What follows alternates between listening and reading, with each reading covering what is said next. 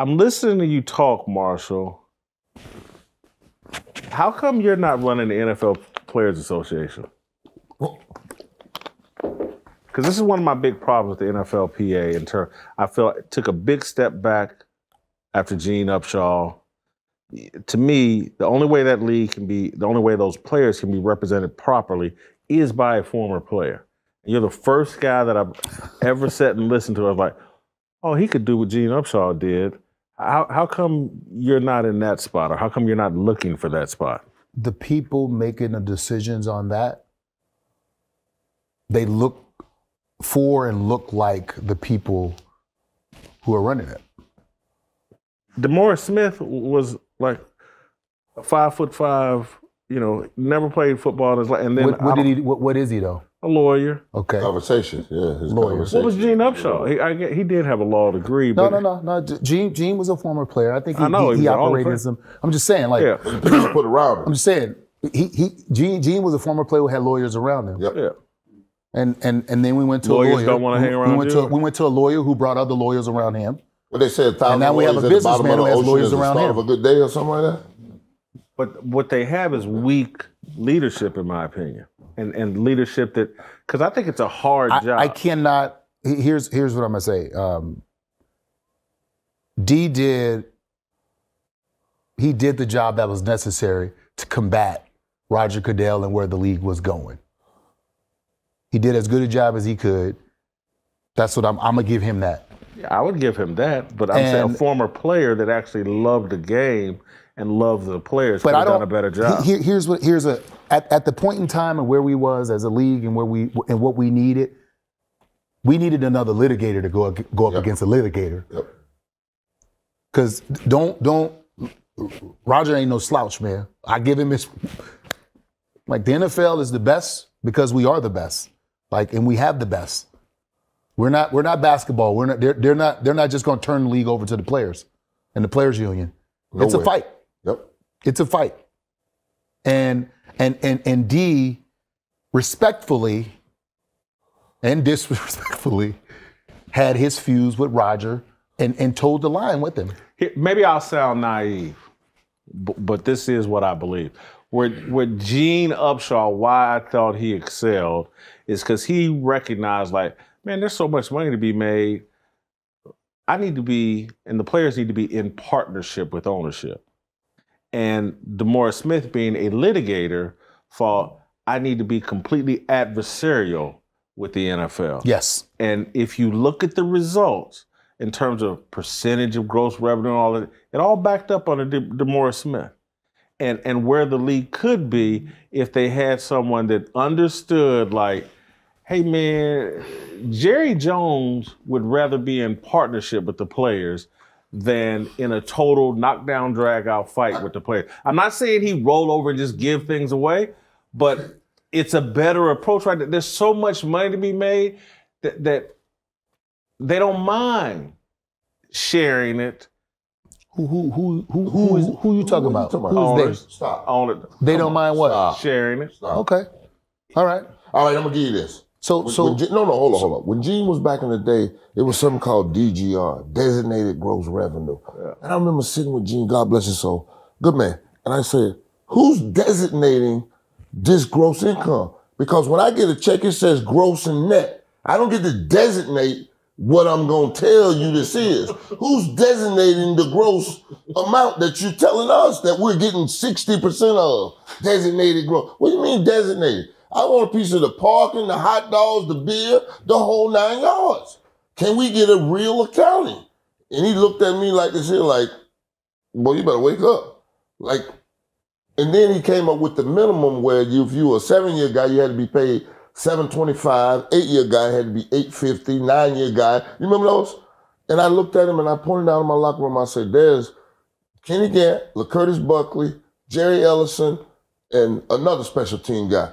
That's 9, 11, 12, and 13 years. We ain't got no $5 million to pay them 4 dudes. Are you kidding me, Gene? You're finna run them boys out of the league. And he went, I didn't think of that. I said, you're trying to make them spend more money. But how you gonna tell us, brother, he can't take $500,000? They don't get that kind of money at McDonald's. You gonna tell this man as a 9-year vet, He can't take a $600,000 contract? Well, you think they want to share with us? Yeah, because it's sometimes it's better to. Do you understand? Let's just talk about health insurance.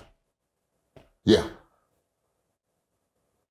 You know, there's no health insurance once you, I think, 5 years out. I've been letting that on the union. Why? Because you could get it. You get what you demand. No. You get what you fight for. You get what you can leverage. I know. But when you work a job in the United States, the government decides to that employer, you got to give them health insurance. And if they play X amount of work for you for X long, now it's part of their retirement package. That's not union. That's the government. Yeah, and so, take my mother, worked 30 years at AT&T. That's 30 years. Most NFL careers are 2 or 3 years. Right. And so I don't blame NFL saying, I got to pay this guy's insurance, and he was only in this league for 2 years. I got to pay it for life. No, not for life. No. Not for life. 2 years, not for life. We're talking like guys who helped build this thing. Right. And I believe the union could get that done if the leadership really believed in that. Nah, so the union, so you got to remember, the union is for the current players. Current. Yeah. And when they, I'm gonna go back to where I started the show at. My philosophy. Oh, those old players are the reason why I'm in the league right now. Understood. Making $30-40 million a year. So Jason Whitlock is going to explain to everybody in the room. They may disagree with me, like, I owe Marshall Faulk. I stood on his shoulders. I'm making $30 million because Marshall took 5. I would make that argument. I'm sorry. Listen, that's not happening. No. The players that's on the players. They have video games, and they damn near don't know some of the guys who played before them. That's on us. Who is us? The players. No, that's not on the players. No. You got to understand that the game.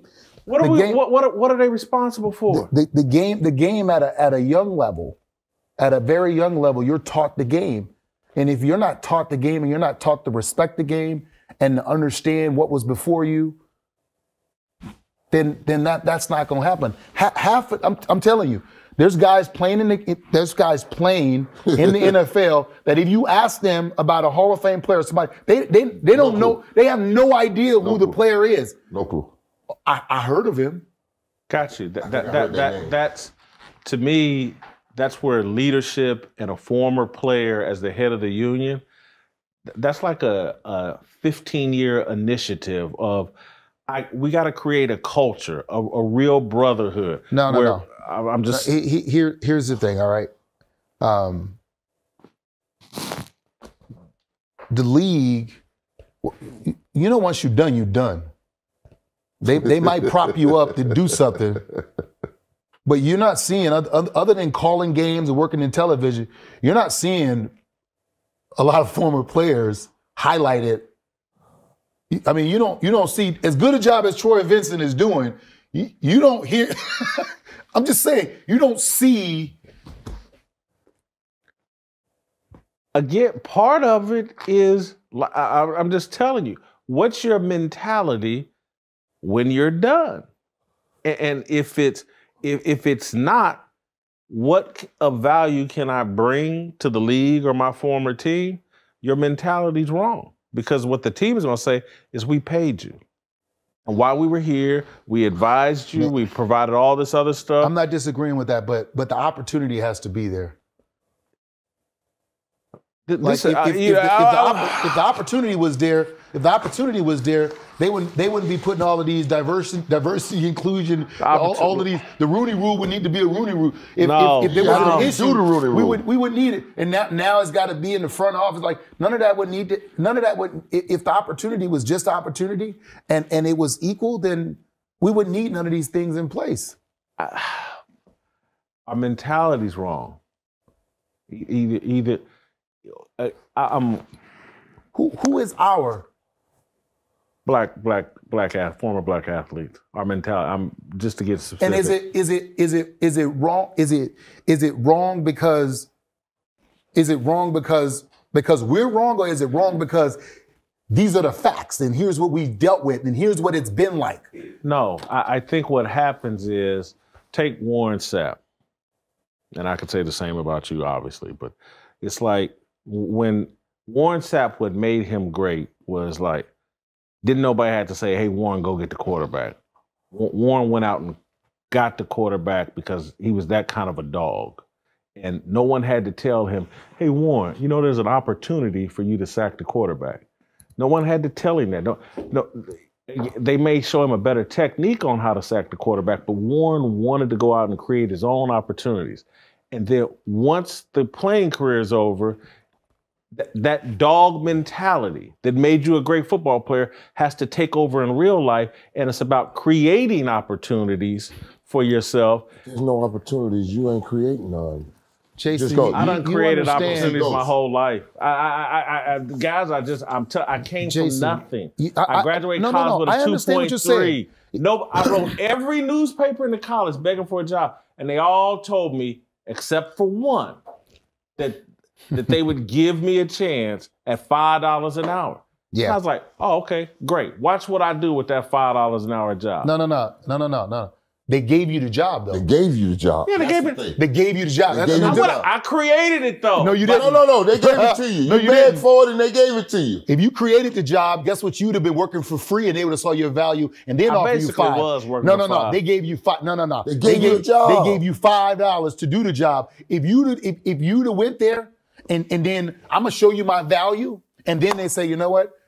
After 2 months, 3 months, a year, now I'm going to pay you $5 an hour. That's creating a job. You took the opportunity. The space was open. Remember, there was Warren Sapp before Warren Sapp. We just didn't know. He couldn't go to Miami. Back when we had to go to HBCUs, he couldn't go to Miami. Back when they wouldn't draft him in the NFL. Know who created them opportunities? Sam Bam Cunningham. They went down and ran over Alabama, and everybody started saying, I need to get me some black players. You create James Harris, all these guys that had these great HBCU so careers. The opportunity was created by your hard work and by your go-getting it and by creating the opportunity. Now, the opportunity was created once they realized, oh, shit, they can play at this level. They're better. Yeah. Got you. And guess what Alabama had to do? They had to accept that game on their schedule. Right. And guess what? How long they didn't want to take this game. Our history, yes, from beginning is about creating opportunities, doing the work necessary. No one gave us freedom from slavery. We went out and took that. But black, white people, believers, whatever, people died for that. It wasn't given, it was created. That's this mentality of, well, they won't give us this. That's not what America's about. America's about what you're willing to go take and create.